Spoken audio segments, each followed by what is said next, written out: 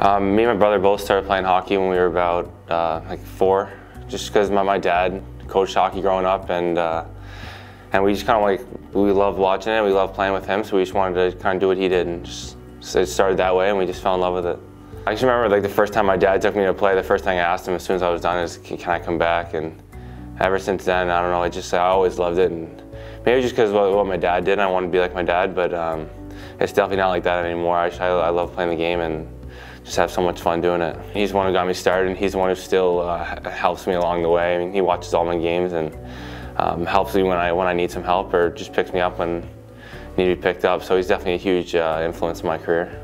Just the biggest thing is I look back at all my friendships, and they're all made through hockey, and all my teammates I still keep in touch with, and all my teammates are still my closest friends. So it's just meant the world to me growing up, and just learning that team atmosphere and just building lifelong friendships throughout.